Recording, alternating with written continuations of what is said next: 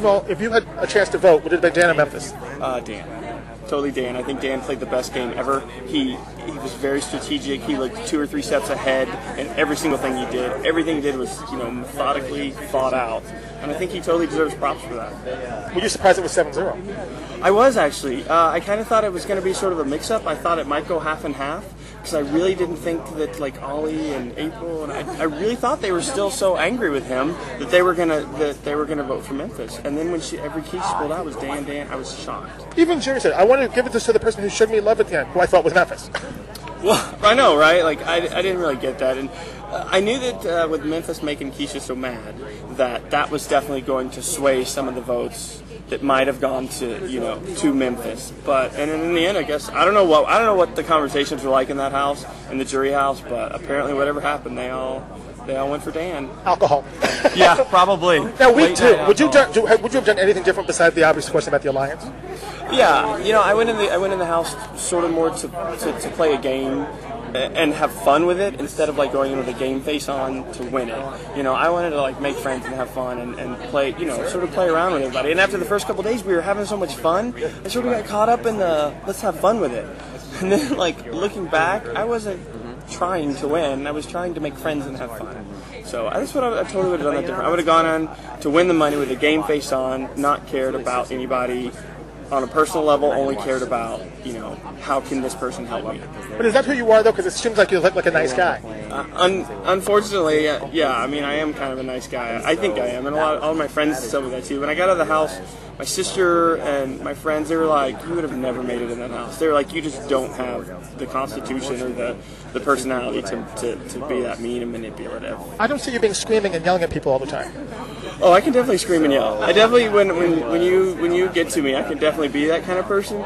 But my problem is that I always try and go around that. I try and do everything I can to avoid conflict first, and then once you push me into a corner, you're going to hear me yell and scream. And I think I would have definitely had some people who would have not liked me when I came out of the house if I'd have stayed longer, and you'd have seen that side of me. Because what I love is here's a guy who can do a bucket bronco or a stay on a bucket bronco, bull riding for 8 seconds, and all. But in the house, it was like, oh my God, he's going to be played. You're too smart to be. You and Lieber, to me, were like people who should have been in the end. That's my thinking. What about your own? Did you kind of, in hindsight, think, maybe I should have done this, but maybe I shouldn't have lied myself with this person and been more friendly? Or what? I did that when I first got out. I did that constantly. Well, what if I'd have done this? What if I'd done that? If I'd have said this? But you can't really do that. I went in and I did what I did.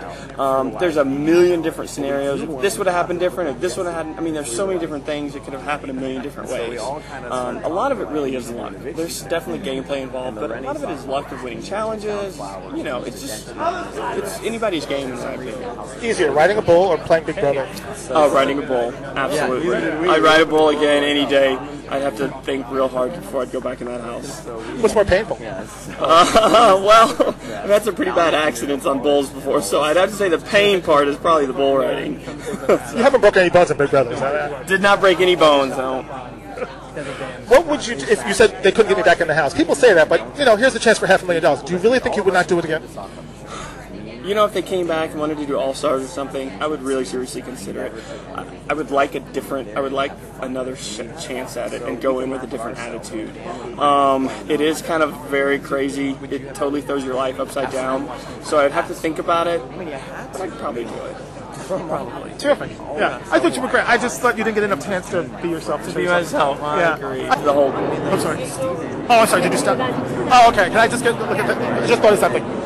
You ready? The puppet show. Were you April in the puppet show? Because I was April and Ollie. So I was the hands like this doing April and Ollie.